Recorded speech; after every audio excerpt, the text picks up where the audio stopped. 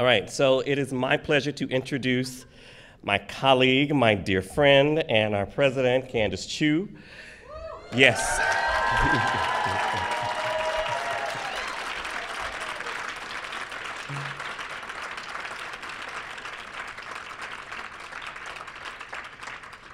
It feels weird to call you Chuh, but I'm going to call you Chuh. Chuh is professor of English and American Studies at the City University of New York's Graduate Center, where she is also appointed to the faculty of the MA in Liberal Studies. She is the co-editor with Karen Shimakawa of Orientations, Mapping Studies in the Asian Diaspora, as well as the highly influential Imagine Otherwise on Asian Americanist Critique, which was the winner of the 2003 Laura Romero Prize from the ASA.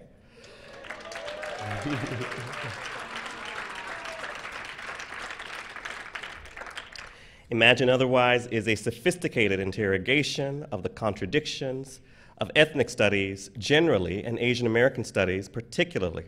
More to the point, Chuh's powerful book exposes the tensions between the place of identity politics within much of Asian American studies and the diverse constitution of Asian American communities, a constitution that interrupts identitarian notions of symmetry, consensus, and homogeneity as an alternative to those identitarian impulses and as a way of maneuvering the field's critical stances toward difference. Chuh theorized Asian American studies as a subjectless discourse. By subjectless, she referred to a critical and interdisciplinary politics that is alternative to the politics of identity, one in which Asian American studies would, in all of its various projects, work to reveal the constructedness of Asian American subjectivity and identity. In this very brilliant maneuver, Chuh upset the presumption that agency, whether political, critical, or institutional, depends upon the fiction of a coherent subjecthood and identity, as her theorization of subjectless discourse underscored this fact. It not only advanced Asian American studies, but all of the interdisciplinary fields that are captivated by identity. In her forthcoming book, The Difference Aesthetics Makes on the Humanities After Man, Chuh turns her attention to the possibilities of an alternative genealogy of aesthetic formations. Here, she argues that we have been overtrained in the critique of the aesthetic, understanding the aesthetic as only the plaything of liberalism. In doing so, we have been trained not to see the ways in which the aesthetic, as it is produced and handled by the minoritized, the dispossessed, the colonized, the queer, and the wretched, is also the possibly insurgent formation produced by what the dominant aesthetic mode has devalued. Relatedly, she insists that thinking through the human is an incomplete and unfinished project. If bourgeois liberalism's claim on the human tells only part of the story, occluding the elaboration of knowledge of the human by minoritized subjects and communities, critical thinking on the human is still worth our time and energy. Tonight's presidential address is entitled Pedagogies of Dissent. Please welcome our president, Kandice Chuh.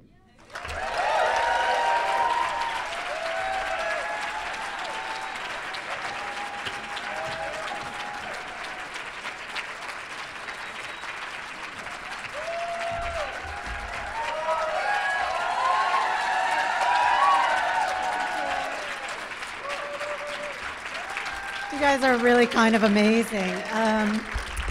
I'm gonna say that all that applause is for Rod, who is an extraordinary human, and one of the great gifts has been getting to work with him a lot. Actually, sitting in a lot of small rooms and feeling energized by it, which is unexpected.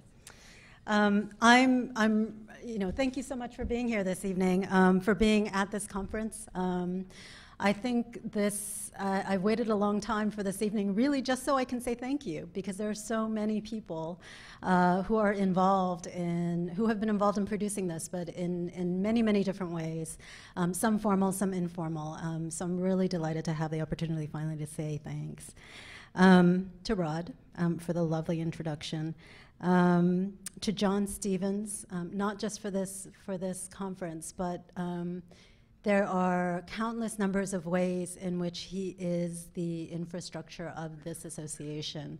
And I don't know anyone who cares for this association as much as John does. I think we all love it in some way, but I think John actually might be it, actually. So, so if you see him, you know, give him a thanks. Yeah. He's sitting in the back over there. I also want to thank Molly Benitez and Mike Cassiano. Are you guys in the room somewhere? I know Mike promised to be for tech reasons, so yes, they're over here. They are working with the ASA this year as our graduate assistants, but they are also scholars in their own right and emerging thinkers and intellectuals, and they have been instrumental to getting everything done. So I'm really grateful to have gotten to know them a little bit and for their assistance. Christine Buziak, who is our conference organizer, our conference coordinator from INMEX, the association of which actually John Stevens is president, and who helps us put these conferences on with attention to labor issues, with attention to the politics of the places that we hold them. She's done a tremendous job for us, and it is kind of extraordinary to me how quickly she can respond to emails sent pretty much all night long. Thank you also to all of the tech crew who have been really kind to me this evening, but also have been working with us throughout the conference. You know, there are the formal committees of the association as well, the standing committees, the caucuses, the prize committees, all of you who are contributing your labor, your volunteer labor, the things that you are doing on top of your day jobs, basically. All of that is what makes this work, and I thank you on behalf of all of us, on behalf of the association. Let me see if I can make this work.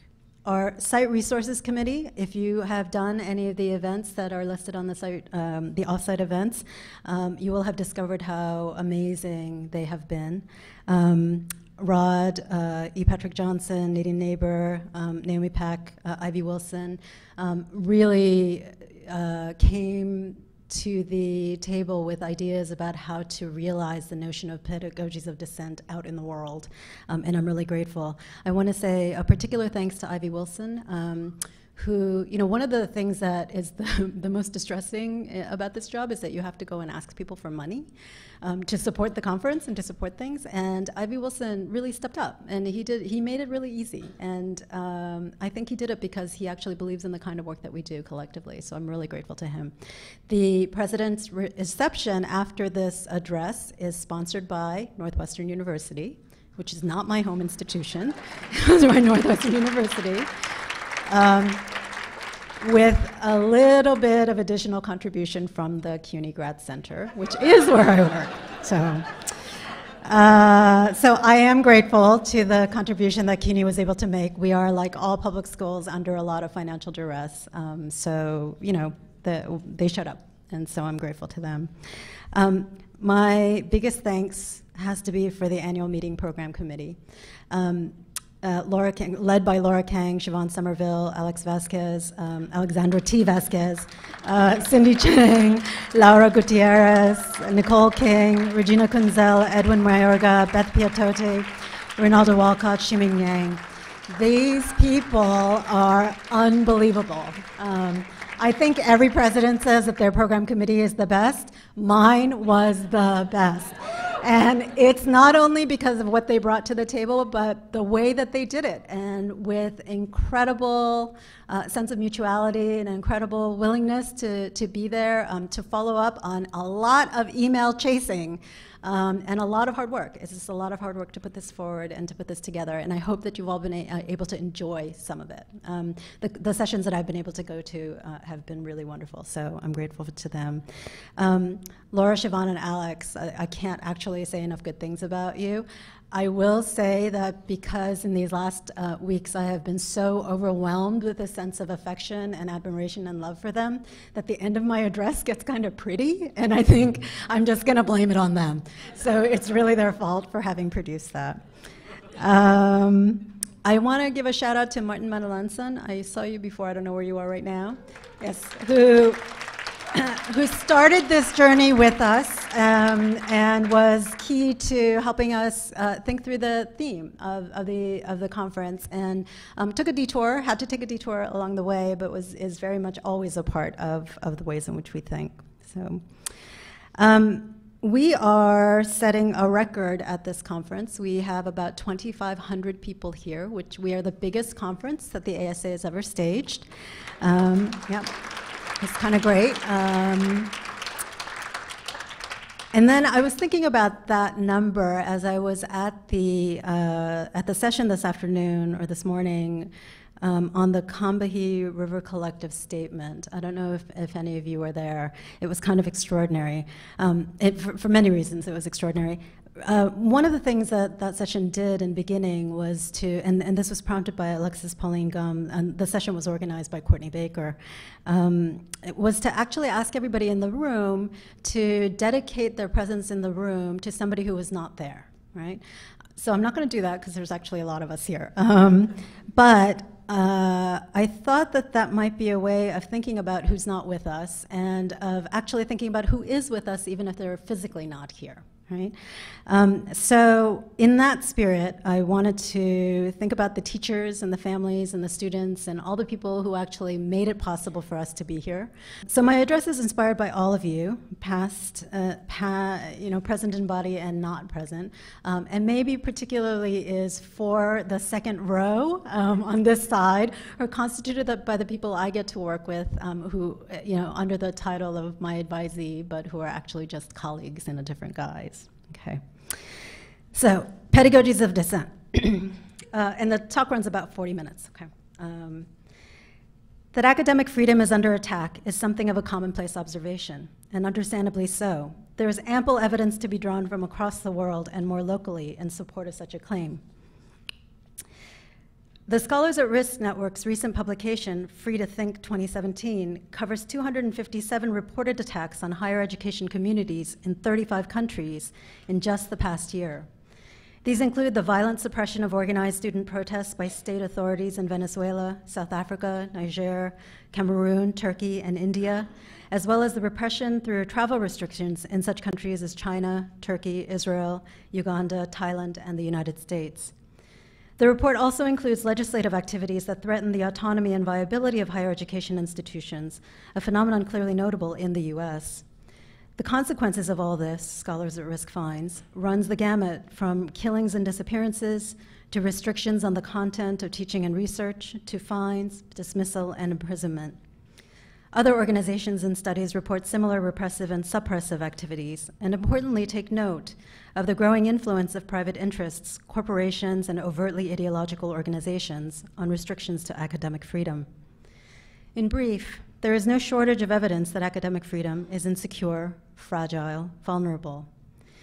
In the United States, we know that such vulnerability across all levels of education is produced through a wide range of state and state-authorized activities, including the Arizona anti-ethnic studies movement and legislation, the enactment in 10 states and the pending status of legislation in several others of campus carry laws providing for the possession of concealed weapons in public universities and colleges, the intensive defunding of public schools, again at all levels, bathroom bills that regulate access to public facilities, the promised defunding of science and especially climate research, and the repeated attempts at both the state and federal levels to enact laws that would refuse public funding or otherwise penalize individuals and institutions who criticize Israel in any way. Indeed, people who have mounted criticisms of Israel or have spoken out against racism or sexualized violence have found themselves targets of administrative censure and have faced aggressive harassment through online campaigns. The autonomy of both educational institutions and educators, upon which the principle of academic freedom is grounded, arguably always fictional, is these days aggressively challenged by both state activities and by the unfettered incursions of the interests of capital, as well as by private, ideologically driven groups. All this contributes to the sense that we are under siege, that public education in particular, and especially higher education, is in crisis, and that both it and both its current and aspirational communities need defense.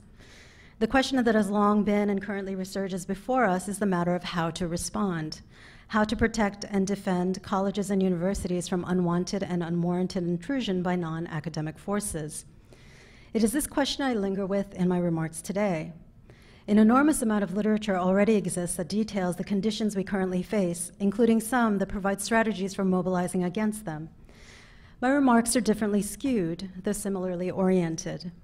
This evening, I take what I think of as a pedagogical approach to the question of defense, to raise some questions I believe necessary to engage in the formulation of responses to the current scene. For it seems to me there is work to do in sinking into the question of defense, or more precisely, to question defensiveness itself and the defensive posture that current conditions at least try to impose so strongly upon us. This work is related to what we do as people committed to thinking hard together in our capacities as teachers, students, and scholars, sometimes all at once. To my mind, while there is no question of the need to stand by and with people living the consequences of expressing dissent, there are many that arise in relation to the defense of academic freedom, a principle, or the university, an institution. I want to bring to bear how we fight against defensiveness, our own as well as our students, in classroom settings, in perhaps tacit recognition of how it is categorically antithetical to learning, of how defensiveness as a self-justificatory stance serves as a form of an ego-driven protection of one's own rightness and results in the unwillingness to entertain error in one's own position. Such defensiveness inhibits learning, prohibits collaboration, and makes collegiality, groupness, or in other words, robust support of each other difficult, if not impossible. I'm asking us to bring this awareness of the effects of defensiveness to our thinking about the vulnerability of academic freedom and what that vulnerability tells us about contemporary conditions, and to do so by working in a pedagogical mode. I'm asking us, that is, to do so by thinking into the time stretched out by the intentionally pedagogical to allow for the thickening and potential transformation of understanding. More specifically, by doing so, my aim is to think with and through the streams of thought that in often overlapping forms and under the administrative rubrics of queer of color critique, women of color feminism, Native and Indigenous studies, Black studies, ethnic studies, and decolonial discourses, among others, enjoin us to disidentify from the pedagogies of dissent that, however inadvertently, feed rather than defunction the systems producing the conditions that induce dissent in the first place. Primary among such pedagogies is the nationalism that carries forward liberalism and neoliberalism in the United States, the values of which arguably have become dominant intellectual values through not only the historical foundations upon which education has been built, but also, I will suggest, the structured embrace of academic freedom in a liberal key. The declaration that academic freedom is under attack accordingly acts here as an invitation to identify the conditions that give such statements traction. Who and what are being attacked and by whom, how and why, but also what histories are brought forward and which are occluded, what ideologies are affirmed and which are discounted by the assumed value of academic freedom accompanying declarations of its besieged state. I want to remember how the pedagogical refuses the reactive temporalities of the language and production of crisis, temporalities that are fundamentally anti-intellectual in their inhibition of thoughtful consideration. Certainly, the rapidity with which highly objectionable, dissent-inducing events and actions are these days pressed upon us in an important sense demands reactive immediacy. It is breathtaking, literally for some, to experience and apprehend the manifold ways the U.S. state, in its partnership with capitalism, innovates to diminish life. The need for immediate redress is clear in the face of the state's aggressive abandonment of people, its refusal to provide basic needs to the people of Puerto Rico, for example, and by its efforts to eliminate the already very minimal affordance that DACA offers to undocumented students, as well as by its efforts to restrict travel and entry, its plans to defund healthcare, especially women's, to divert public monies to corporations and away from student loan programs, the list goes on. This cascading cruelty has given rise to what I have elsewhere called protest nationalism, to refer to expressions of dissent aligned with and framed by the rationalities of the US nation state. Protest nationalism remains faithful to the idea of the fundamental goodness of US liberal democracy and identifies its retrievability from the hands of a spastic executive anomalous to the nation's otherwise laudable, if imperfect, past as source of political hope and objective. It is in this way a form of consent in the cloak of dissent. Of protest nationalism, we might say, simply, metonymically, and empirically speaking, we are not all immigrants, nor do we aspire to be. The availability and traction of that slogan as a response to US exclusionary nationalism attests to the continuing potency of the liberal nation state as the framework that governs dominant understandings and imagination of both US history and its possible futures.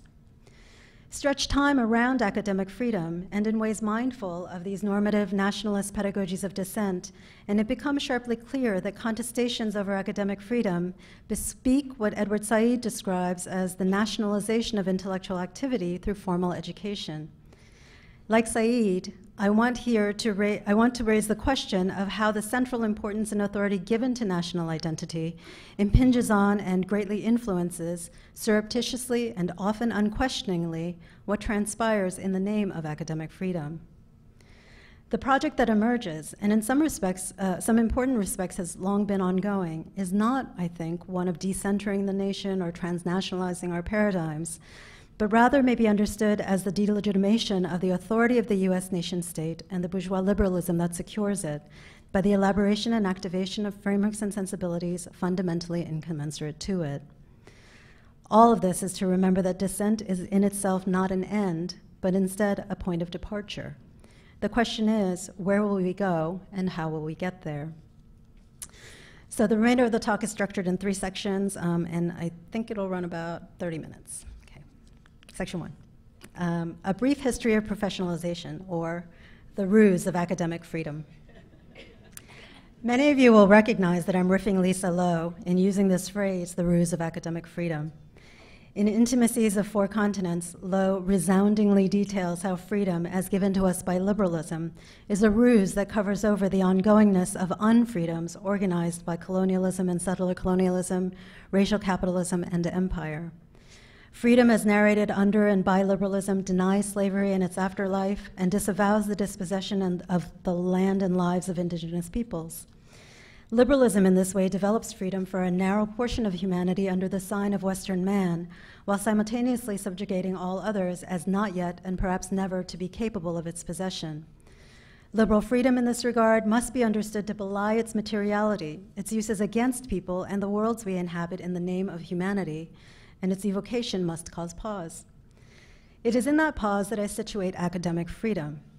In that space, it is unmistakable how, as developed in the US context, academic freedom delimits its affordances to a select few, as it not only occludes the labor conditions that characterize the academy, but also affirms the onto-epistemologies of liberalism and neoliberalism that continue to rationalize and thereby legitimate the ravages of capitalism and colonialism. As may be familiar to you, in the United States, academic freedom is generally understood in the ways elaborated by the American Association of University Professors' 1940 statement on principles of academic freedom and tenure, to which in 1970 the AAUP offered interpretive comments. Most US universities and colleges have adopted its principles in the formulation of their employment procedures and institutional aims. They are in this sense embedded in the very architecture of contemporary higher education. I'm not sure how many of you have read the actual language of the statement. I hadn't until I couldn't not because of the ubiquity of its invocation in the past decade or so. The AAUP's introduction of the statement includes such explanations as the following. So on the screens is the entire text. I'm not going to read through the entire text. I'm just reading excerpts. Institutions of higher education are conducted for the common good and not to further the interest of either the individual teacher or the institution as a whole. The common good depends upon the free search for truth and its free exposition. Freedom in research is fundamental to the advancement of truth. Academic freedom in its teaching aspect is fundamental for the protection of the rights of the teacher in teaching and of the student to freedom in learning. It carries with it duties correlative with rights. Tenure is a means to certain ends, specifically freedom of teaching and research and of extramural activities, and a sufficient degree of economic security to make the profession attractive to men and women of ability. Freedom and economic security, hence tenure, are indispensable to the success of an institution in fulfilling its obligations to its students and to society. Academic freedom, the statement continues, is constituted by three features. 1, teachers are entitled to full freedom in research and in the publication of the results. 2, teachers are entitled to freedom in the classroom in discussing their subject, but they should be careful not to introduce into their teaching controversial matter which has no relation to the subject. 3, college and university teachers are citizens, members of a learned profession, and officers of an educational institution. When they speak or write as citizens, they should be free from institutional censorship or discipline, but their special position in the community imposes special obligations. As scholars and educational officers, they should remember that the public may judge their profession and their institution by their utterances. Hence, they should at all times be accurate, should exercise appropriate restraint, should show respect for the opinions of others, and should make every effort to indicate that they are not speaking for the institution. I want to draw our attention to how the statement links academic freedom and tenure, that is, by means of constellating special privileges that come with being a professional, with obligations to behave appropriately and job security. This three-part constellation, the AAUP makes clear, is necessary to avoid embarrassing the profession, which is itself justified as necessary for the common good. Academic freedom, in other words, comes to us as a facet of and bound by professionalization. Part of the significance of the professional boundaries of academic freedom lies in helping us understand how the structures that give academic freedom meaning bolster the neoliberalization of the academy we are experiencing now, especially as regards the exponential growth of contingent labor as well as heightened individualization. And here I return to the AAUP's history to explain. The association was founded in 1915 by a group of professors from such private exclusive research universities as Johns Hopkins and Harvard, who were concerned with limiting the power of governing boards in curricular and thus personnel matters. College and university governing boards were at that time formed by business people and others with vested interests in the kinds of education offered. In the 19th century, U.S. higher education had undergone considerable challenge in the face of the establishment of Darwinism, which undermined the explanatory power of religious orthodoxies that had defined the curricula of colleges to date, and the establishment of public research universities in the Humboldtian model drawn from Germany. The social position and authority of faculty, as well as universities and colleges, was in flux. By 1915, the founders of AAUP were also responding to the dismissal or refusal to hire faculty on the basis of economic viewpoints, specifically socialist, at odds with those on governing boards. In short, AAUP's founders had many reasons to be concerned about the prospects of teaching and research given the governance structures of higher education of the era. That they decided on professionalization as the route necessary to giving faculty the kind of authority to self-government enjoyed by professions like medicine and law is suggestive of the strength and contours of the bourgeois imaginary in play at that era. And it is in this context and with these aims that the principles in the 1915 articulation were formulated in 1940. As Tim Kaine persuasively documents, the elaboration of academic freedom in the 1940 statement was consequent to often contestatory interactions among several different organizations in the interwar years, including the AAUP, the Association of American Colleges, now AACU, the ACLU, and the American Federation of Teachers, the AFT. Kaine notes among these interactions the frictions between the AFT and the AAUP, friction that can fairly be cast as resulting from the difference between the interests of labor and the aims of establishing an elite professional class as the AAUP sought to do. The elitism of the AAUP of these early days was expressed in part by its insistence on the expertise of faculty and their unique ability to judge the merits of each other's work. At the time, what was fairly construed as the overreach of college and university governing boards in making hiring and firing decisions underwrote this insistence on expert knowledge. In short, this early iteration of the AAUP understood and rationalized professionalization by means of an insistence on the distinctive judgments of disciplinary peers as necessary to securing freedom from external forces. It is in the context of McCarthyism that academic freedom, as elaborated in the 1940 statement, is legalized, specifically by the US Supreme Court's recognition of a constitutional interest in it, and in ways that sediment an understanding of expert or disciplinary knowledge as necessary to the national interest. In providing universities with cover of academic freedom, the court concretized disciplinarity insofar as the test of academic freedom defers to professional scholarly standards. In Sweezy v. New Hampshire, a 1957 case involving University of New Hampshire professor Paul Sweezy, the court found that the state's attorney general had unconstitutionally invaded Sweezy's guaranteed rights of expression and due process. Sweezy had refused to answer questions about his suspected affiliations with the Communist Party. In its decision, the court found Sweezy's academic freedom as it pertains to the intellectual life of a university more compelling than it did the government's interest. The court in 1967, in Kiishian v. Board of Regents, more specifically identified academic freedom as, quote, a special concern of the First Amendment, which does not tolerate laws that cast a pall of orthodoxy over the classroom. Our nation is deeply committed to safeguarding academic freedom, which is of transcendent value to all of us and not just the teachers involved. The court's interest in academic freedom may be understood, as Robert Post suggests, in terms of the furtherance of democratic competence, the cognitive empowerment of persons within public discourse, which in part depends on their access to disciplinary knowledge. This is knowledge, Post explains, that is understood to be necessary for self-governance and democratic legitimation. That is, the Supreme Court affirmed the importance of disinterested expert knowledge by positing society's reliance on it as it invested universities with distinct constitutional, which is to say national, value. It takes no special insight to recognize that the legacies of the professional elitism through which academic freedom crystallizes are part of the very terrain against which we contemporarily struggle. While the AAUP certainly was not solely responsible for the concretization of disciplinarity and elitist forms of expert knowledge, that these aims and logics grounded the articulation of the principles deepens our understanding of the difficulty of delegitimizing disciplinarity, the purview of expert knowledge, and the competencies necessary to gauge each other's work. The absence of the language of labor in the articulation of academic freedom also helps to explain why unionization has come generally late and haltingly, if at all, to the professoriate. This history of professionalization also makes obvious that because academic freedom is reserved for tenured faculty members, the split between tenure track and contract instructors in higher education acts as a built-in leverage against the ability to teach and research freely in the contemporary context, when the vast and growing majority of teachers at the college level are contingent workers. Simply, the fewer tenured faculty there are, the less academic freedom there is or can be. In other words, even staying within the given parameters of academic freedom and its relationship to the common good as instated by the 1940 statement, we can recognize its limitations as a defense against the kinds of incursions by external forces, here, the forces constituting the reigning political economy, that it was designed to forestall.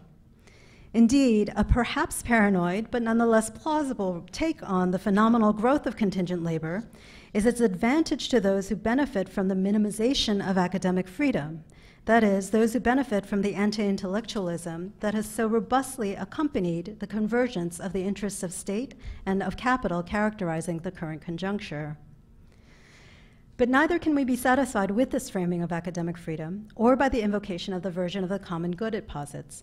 For we know that the prevailing conception of the common good, prevailing today as it was in 1915 and 1940, if in different iterations, is that which obscures its own historicity, including especially how it secures itself in modern nationalist terms through rationalization of the dispossession of native peoples and through logics that buttress the dichotomies between good and bad subjects, the public versus the criminal, the immigrant versus the alien, the citizen versus the terrorist, and so on. In short, the dichotomies that are a key technology of racialization. Understanding that professionalization, academic freedom, and US nationalism are intimately linked projects vis-a-vis this posited common good also reminds us how academic freedom here is implicated in the US nation's contribution to producing the social and political unrest characterizing those places identified in the Scholars at Risk Network's report, Venezuela, South Africa, Niger, Cameroon, Turkey, and India, where violence on campuses has erupted, whether through its economic policies or military incursion, as recently exemplified in Niger. U.S. academic freedom may be understood in this way to be linked to the suppression of academic freedom elsewhere. We can also recall how academic freedom was used to criticize the curricular transformations wrought by the social movements in students and teachers of the 1960s and 70s, how political correctness emerged as a term of the culture wars to criticize what was cast as the politicization of the academy against its putatively true nature. Such criticisms and deployments of academic freedom elucidate the specifically nationalist character of education. That academic freedom can be used by both those arguing for inclusion and exclusion is symptomatic of its cathextion to nationalism and liberalism in the US. As Frances Julia Reamer explains of the discursive packaging of Arizona legislation regarding Mexican American studies and guns on campus, quote, "The stars and stripes of liberalism are used to justify both advocacy for and opposition to them.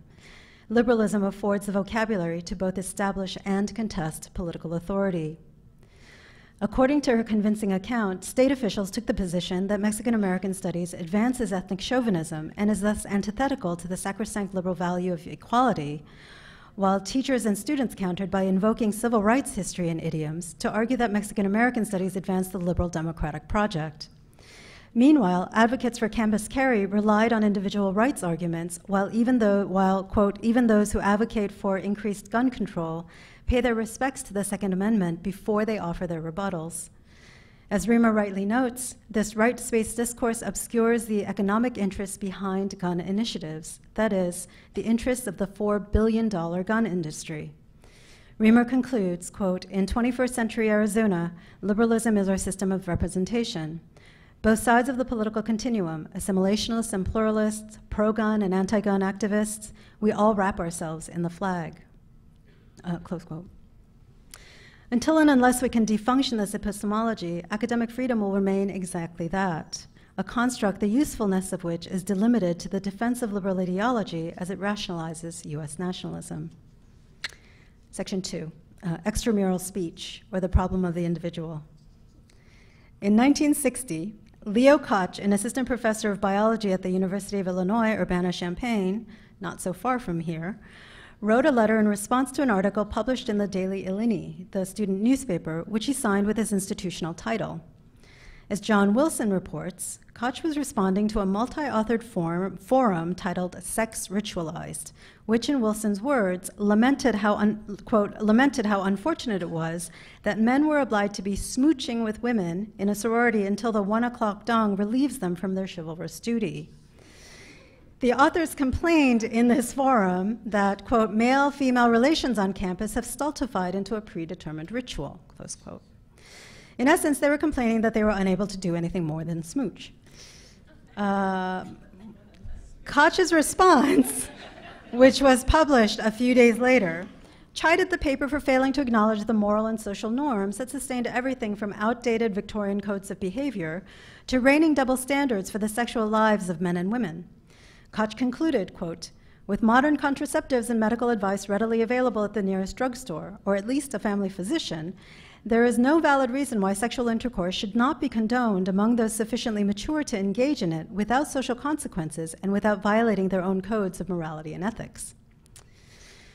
Driven in large part by a figure described as, quote, "a right-wing, anti-communist former missionary to China whose daughter was a student at the university," a campaign to fire Koch was organized in the state legislature and among parents.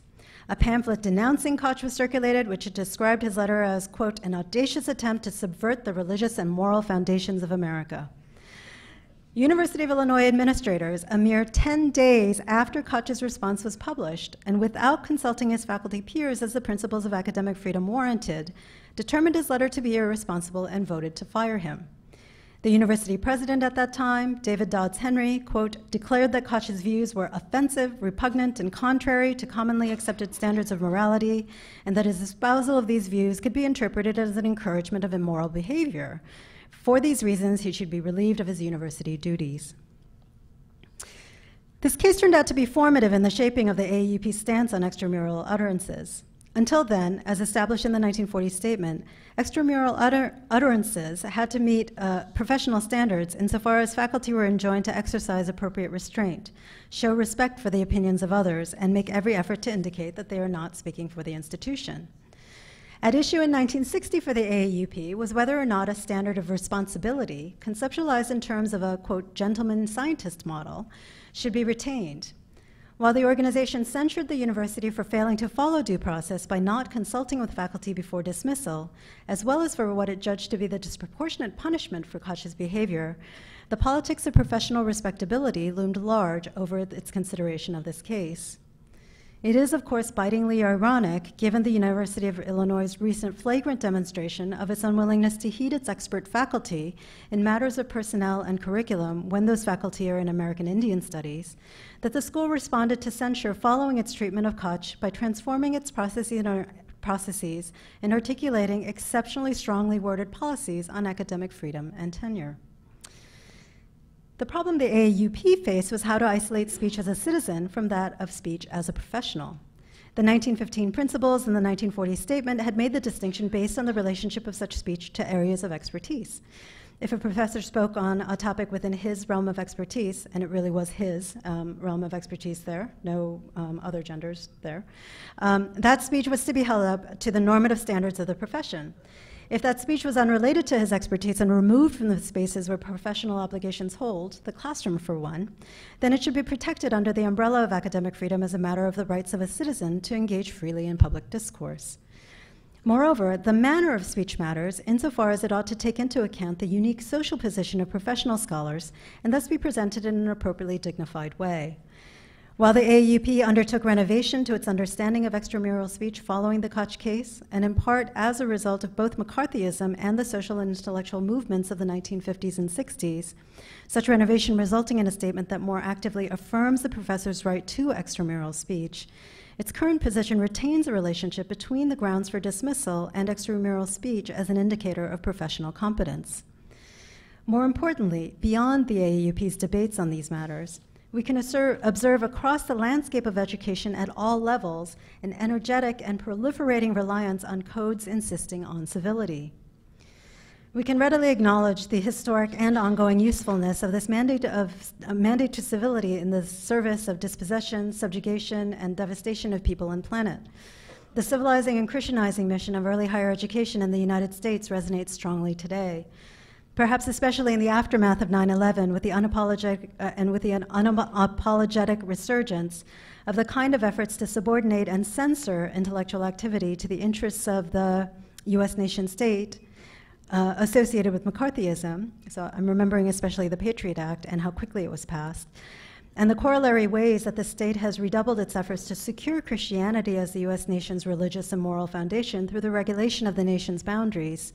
That both the content and manner of expression continues to be at issue is patently clear.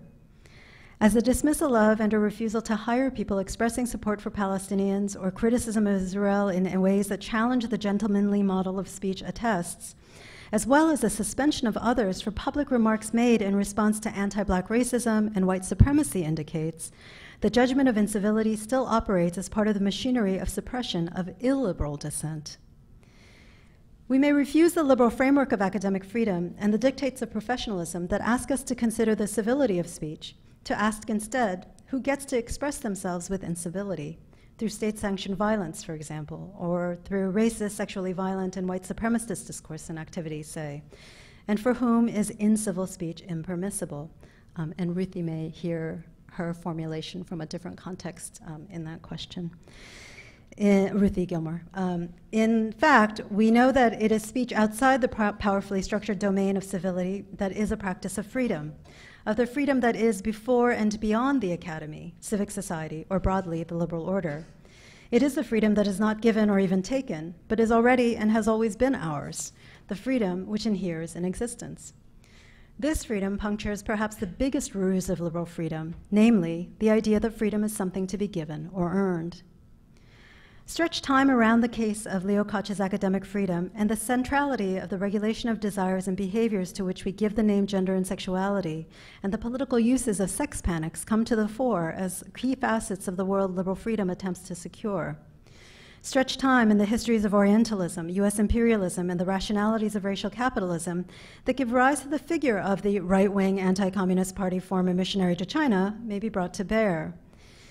The given paradigms by which we are to understand and use academic freedom isolate utterances and individuals to insist that the contexts that matter are professional and institutional. But if we stretch time, the potent context of modern nationalism becomes strongly palpable. In other words, the pedagogical and illiberal mode allows us to remember that the problem isn't an individual's decision to speak on a given subject and in a given way. The problem is in the material power of the very conception of the autonomous rights-bearing citizen, iterated by academic freedom, and that marks its liberal nationalist grounds.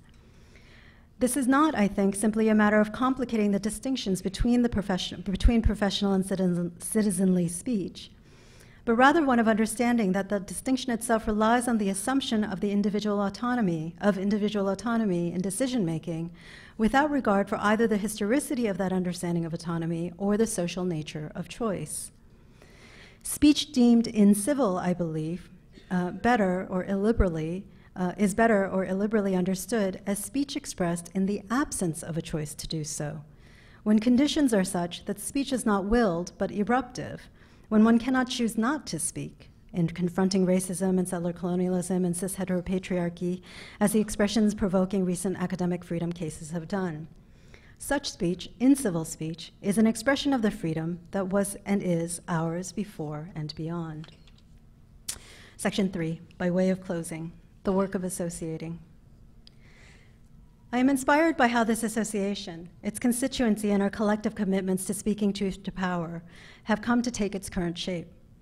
I think of the planning and labor of people, of women of color and like-minded people, in and outside of the ASA, who refused the exclusionary nature of the Academy and organized in ways to remake it, who afforded the shifts to the world and this association that allowed this annual meeting to be, for so many of us, a place where defensiveness is neither necessary nor useful. In one sense, what I've been doing in and with this address is asking us collectively, given all the conditions to which the Declaration of Academic Freedom's vulnerability refers, what will we have wanted the ASA to have been and done some decades hence? What difference can our work of associating make? Through associating, the AAUP professionalized the activities of teaching and research. Through associating, what will we do? Here are some of the things I'm thinking. It will be necessary to continue to proliferate the unlearning of inherited ways of knowing and being, to take flight from dissent in ways that reckon with the contradictions and entanglements of history that necessitate thinking nation, race, gender, sexuality, coloniality, indigeneity, class, and ableism all at once, which is to say, to be ever attentive to the complex ways in which power operates to disorganize life. This kind of reckoning is difficult. It requires not merely acknowledging, but living and thinking inside the cacophony, to borrow Jody Bird's term, to allow unlearning to remake us and elucidate other worlds. In this, what I'm referring to as illiberal intellectual traditions are vital to undoing powerful ignorance and the power of ignorance, that is, of anti-intellectualism. One of the things we learn from these traditions over and over again is that it will take all of us to make sense out of cacophony, to elaborate the rationalities and sensibilities and structures that allow life to flourish.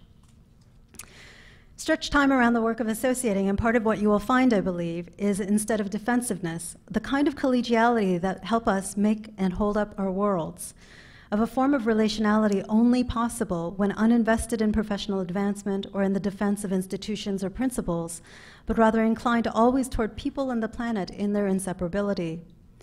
Collegiality gives rise to the deep joy that inheres, as much as risk, in the fact of being and being together.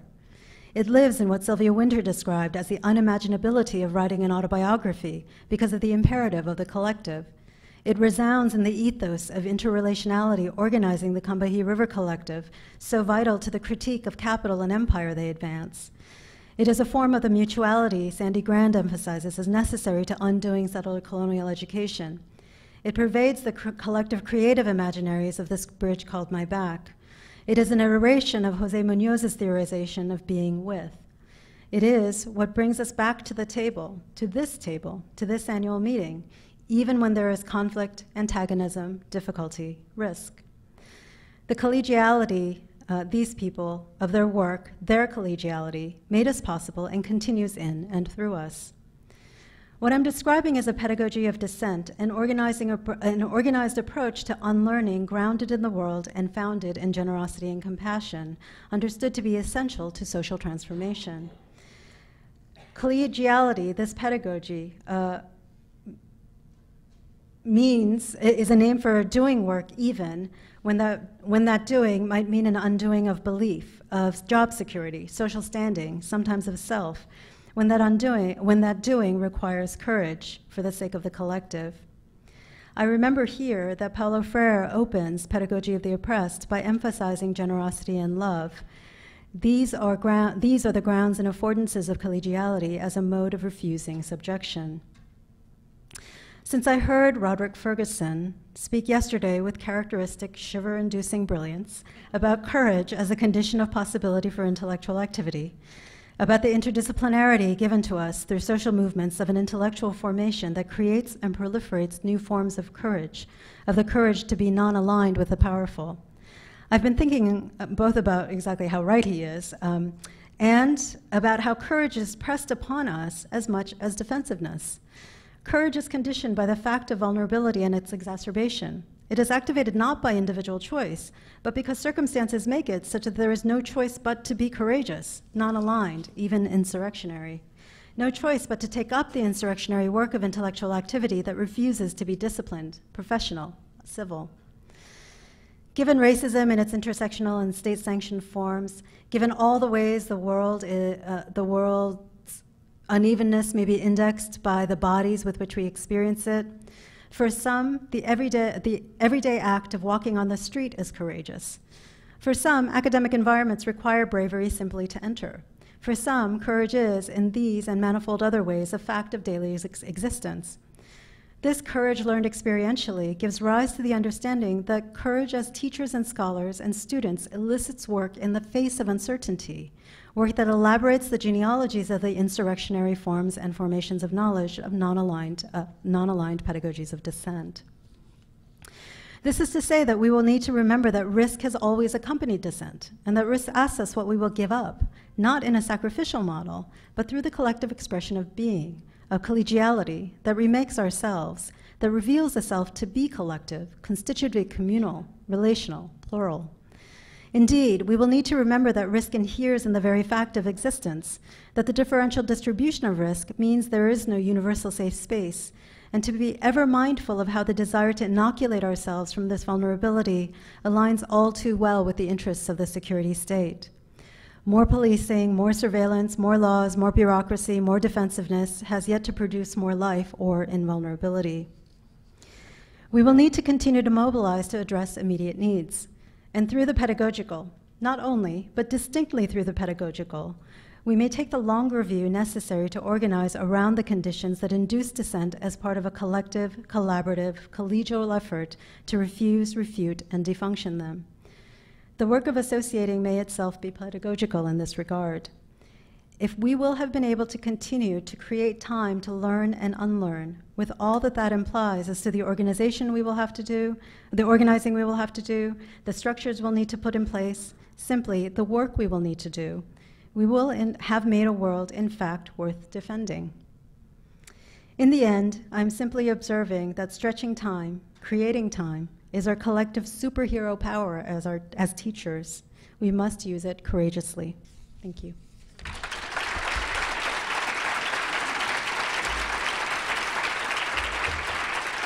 Thank you. So there's a wonderful reception out there, so go be collegial. Thank you.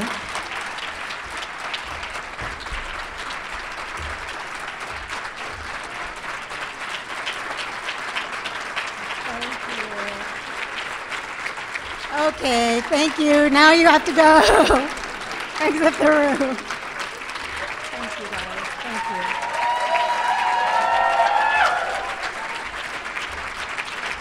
Okay, you guys have to stop now. Thank you.